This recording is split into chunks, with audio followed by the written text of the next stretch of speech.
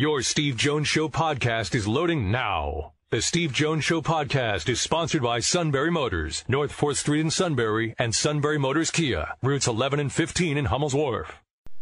And it's Tuesday, and under the category of it's been too long, ladies and gentlemen, we do bring in the outstanding Neal Coolong.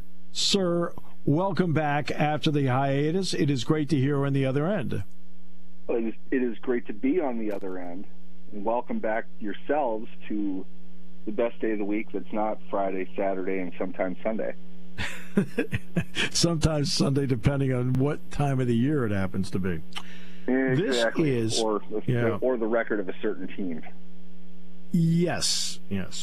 Now, let's get to the record of running backs that don't have contracts. Josh Jacobs, Tony Pollard, Saquon Barkley. So where do we stand, in your opinion, Neal, when it comes to the value of the running back in today's game? Really, all of this boils down to the presence of the artificial instrument, the franchise tag. Because right now, what that says is these guys are worth a little bit north of $10 million. However a team uses them, though, is arbitrary to that. It's based, ironically, solely on the market.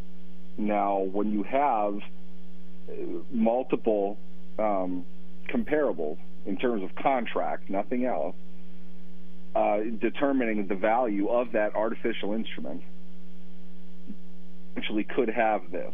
Now, what's interesting to me is that it's the whole thing for running backs is upside down, and to some degree, it's connected with the fact that for the quarterbacks, it's the most valuable negotiating point that they'll have. So it's the opposite situation. People just say, well, get rid of the franchise tag. Franchise tag today benefits players more than it hurts them. I mean, I get long-term. The idea, if we accept the idea is to negotiate a long-term contract, the franchise tag helps more players than it hurts because it sets a floor. For the running backs, that floor is well below their peers. And at the end of the day, what this really indicates is touches are not valued at all. So the amount of carries that Josh Jacobs gets is not relevant even to his production. It's very easy for a team, especially at the value that it is, and the value, if anything, it's gone down in the years really since Adrian Peterson. That was kind of the end of the real dominant running back era. Since then, you see far more players really under a strategy of we draft him, we play him 4, maybe 5 years, we have a team option if he's a first-round guy, then we tag him. We're getting 6 years out of this player. 6 years is a pretty reasonably long NFL career. People all want players to play for 12, 13 seasons. That's not even, statistically, it's not likely at all. So what the market is really saying, and we've seen this with several examples, especially recently, these players are not going to be worth very much after year 5, year 6. So bluntly, why is a team going to commit long-term dollars to them? The running backs are getting together, and last I saw is they have a group text going to discuss their options. I'm not sure what that means, but I would love to hear what they feel their options are. At the end of the day, they are to some degree hamstrung by the tag, but the fact of the matter is there are just too many good ones coming into the NFL every year, along with, I don't want to say a declining use of them, because obviously they're used plenty. Saquon Barkley gets the ball an awful lot. It's a position that they're in how that's defined as far as the franchise tag is concerned. That lumps into a very specific category of players that are getting beaten up, perhaps more than others, at the detriment of their overall ability. Offensive linemen can get beat up and they can go still perform by and large.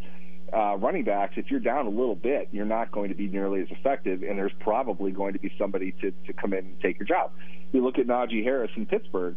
You've heard me talk about this for the full season and the off season.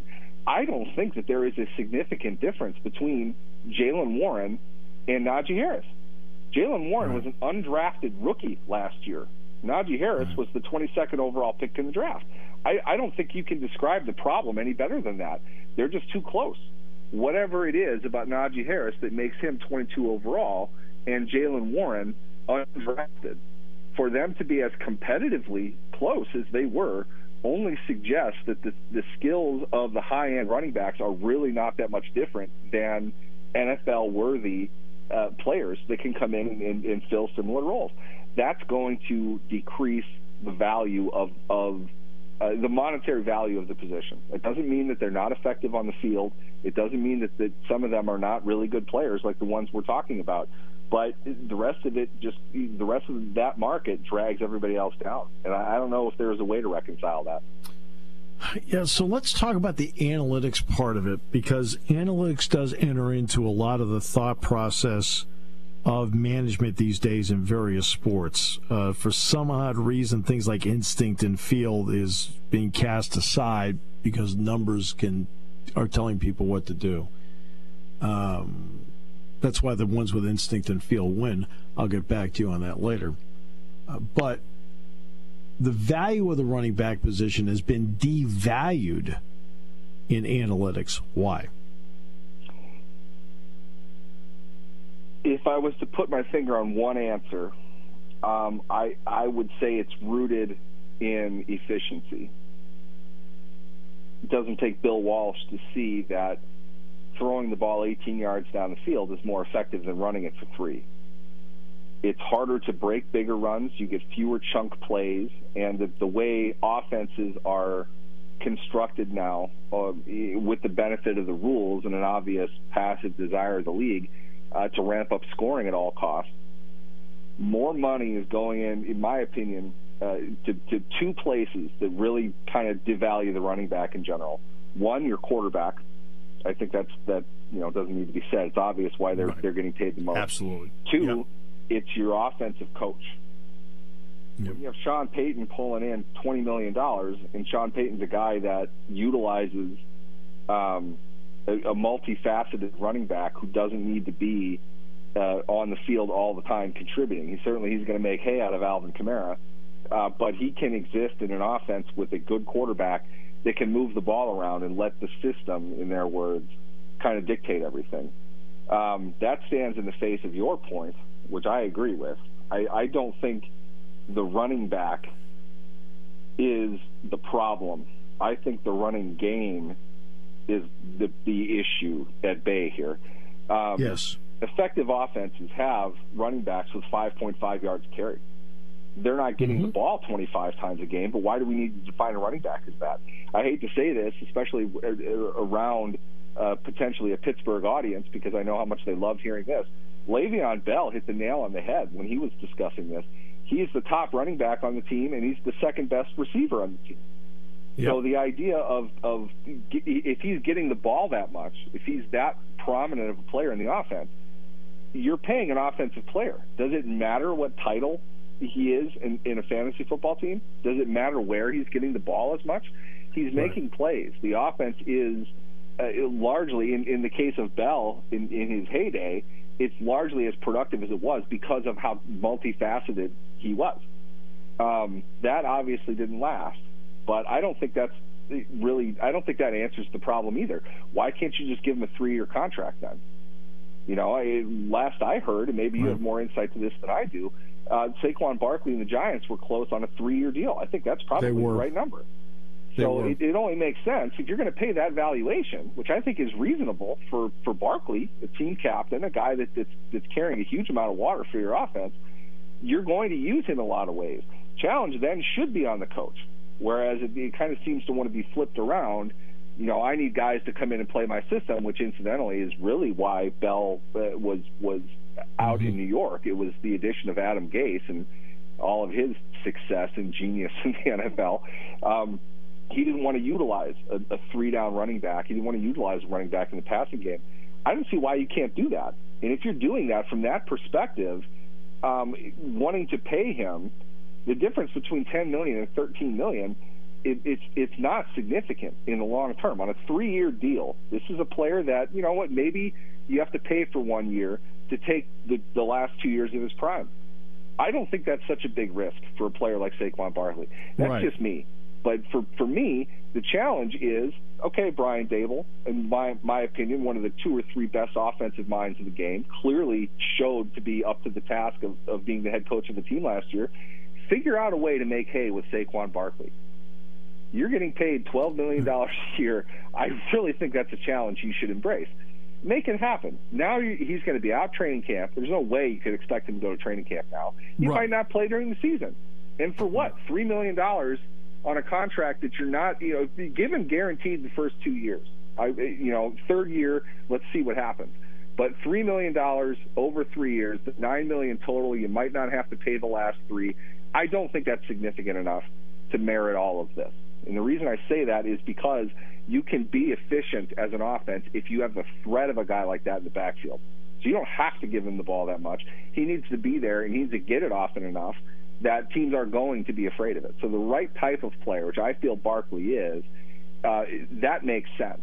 It's silly, from what I heard, the difference in dollars on each side, I think it's silly. I don't want to hear about how much money they paid the quarterback. The situation you were in. You should have been able to make that work. I always look at production. I need yards. I need touchdowns. So just from the rushing point of view, we know Barkley's an effective receiver. So we'll keep it on Saquon. Barkley is more offensively efficient than Josh Jacobs or Tony Pollard, right? Because of the receiving part of it. If I'm seeing 1,300 yards rushing from scrimmage and 10 touchdowns, and then 6? I don't know how many receptions he had last year. I mean, he's got between almost 2,000 yards in production. Isn't that what I'm looking for? Yards and touchdowns?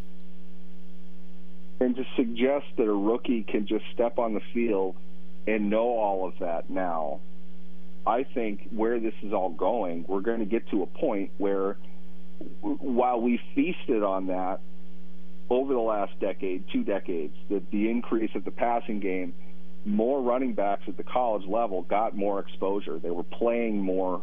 They learned more things. They're not going to get as much out of the backfield in a pro-style offense. They're not going to have that much experience coming into the NFL. So you're not going to be able to just plug them in, which is, the natural thought. Everybody feels that that's what's going to happen. That's what you can do. And that stands in the way of my point of Harris versus Warren. But it's not that simple. Saquon Barkley is noticeably better than both of those 2 players, okay? Somebody's going to need to get paid, all right? That's not just to suggest Josh Jacobs doesn't deserve it. Jonathan Taylor is going to be in the same soup next year. It's not that these guys don't deserve it. What I would say is, really, for Barkley, this is the biggest failure of the Giants more than anything. If you don't want to pay him market value today plus 4 years of inflation or whatever else, if you are not interested in paying the player that, do not draft him in the first round. It's that simple. You should have made this decision 4 years ago. What has Saquon Barkley done to not validate the faith that you put in him when you took him that high? Nothing. Absolutely nothing. He's going to be there. Maybe he only lasts another 3 years, but is that big of a deal? I don't see the problem with it. So to turn face now, and yes, to be fair, there's a different front office in charge, but to turn face now after you've set this up, after you've built it, on one of the most explosive offensive players in the game, you're not saving anything. You're not bringing in any value. Your team got worse because of this. All for respect money, not back-breaking money. You're able to pay that. It makes sense. You signed a dominant defensive player that you should have. You signed a quarterback. I feel that you gave him market level extension, which you should have. There's no reason why Barkley should be playing on the tag, in my opinion. You could pay all 3 of these guys. But then, again, it goes back. You talk about the group text or whatever it is among running backs. They know now that they are fighting for their financial well-being here because the position, and I firmly believe it's because of analytics, I mean, and also here's another part to it. The Kansas City Chiefs won the Super Bowl with Isaiah Pacheco and Nathan McKinnon as their two primary running backs. Neither one are top shelf, but they had Patrick Mahomes. Sometimes I feel like stuff like that does enter into the thought process. And Bill Walsh, by the way, had Roger Craig. Yeah, Bill Walsh was the king of utilizing the running back in a horizontal game, and that's McKinnon defined. That's been his career. He's been effective for 4 different teams doing that. Yeah, sure has. The irony of the group text is, like, you guys aren't the ones that should be having that. It should be the ones in college. You're not going to be able to make a stand and force them to call you a wide receiver. None of that is going to work, okay? That's a union issue if you want to bring that up. Good luck. It's probably not going to work because, frankly, the quarterbacks want the tag. Lamar Jackson got paid because of the tag. Yep. Teams cannot take on that big of a cap hit. It's the only position they can do that with. They're not changing the rules to the detriment of the quarterback. You can find veteran journeyman players. Dalvin Cook is still unsigned. I feel he can still be a successful player. Saquon Barkley probably would get something around the franchise tag amount on an extension elsewhere. But starting over at this point in his career, starting over the Giants this late in the season, it's a mistake for both sides. Analytics can only tell you so much of what's going on in the field. What about the locker room? What about the things that it's not tracking? Knowing how to pick up a blitz, knowing exactly where your quarterback wants to go with the ball, being able to run. A very underrated part of Saquon Barkley. There's not an offensive scheme he can't run. Okay, he's a brilliant outside zone runner, and he might be a better inside zone runner. He can run stretch. He can run power. You can do anything with a guy like that. If it eliminates the need for a position or two, you can kind of cut that off of its salary. The value in the passing game, that's where analytics really should show you that an outlet receiver, a big play receiver, a guy that can create negative matchups for a defense, there's value to all of that. It might not come out necessarily in the numbers, but unless you're looking at it, the value of 3rd and 8 is exponentially higher than an 8-yard reception is. But an 8-yard reception is not going to look good on a stat sheet. A guy like Barkley can catch that at 3 and make 5 more out of it. The Giants just beat the Vikings when Kirk Cousins is roasted for throwing the ball, the only place he could have thrown the ball in that situation. What if that's Barkley? Barkley has a much better chance to outrun a linebacker, to put it mildly. Yep. You have that weapon. You have that short space player that can make somebody miss and go much further. Analytics won't show that as clearly. And if you want to be a slave to analytics, okay, I'm an analytics guy. I believe in data. But you cannot exist in a vacuum of film or of data. They need to be married together, and you need to look at both of them. I just think, reasonably speaking, $12.5 to $13 million a season over 3 years is really not that big of a deal. That's kind of the going rate for the high-end running back now. Vikings got a lot of hay out of Dalvin Cook. They did well with him. Wasn't going to last longer than that. That's kind of the nature of the position. That's a separate problem, though. You could set him up for a shorter deal, given the money that he's earned, given the respect that he's earned, and let him be a leader for your team. If he's not the absolute top offensive guy for the next 34 games, all right, but everything you know today is that he's probably going to be, and that's the right move to make. I will close this with data, simple data. Daniel Jones, what does Saquon Barkley mean to him? This is from CBSSports.com. Without Saquon Barkley, Daniel Jones has 16 touchdown passes and 17 interceptions. 6.2 yards per attempt, passer rating 77. With Saquon Barkley, 44 touchdown passes, 17 interceptions, 6.9 yards per attempt, 91.4 passer rating. I think the running back helps the quarterback. Okay. Always. Basically the difference between a high contract player and Mitchell Trubisky. that decision makes itself right there, in my opinion. Tuesdays are always better with Neal. Thank you, sir. Definitely. Thanks for having me, guys.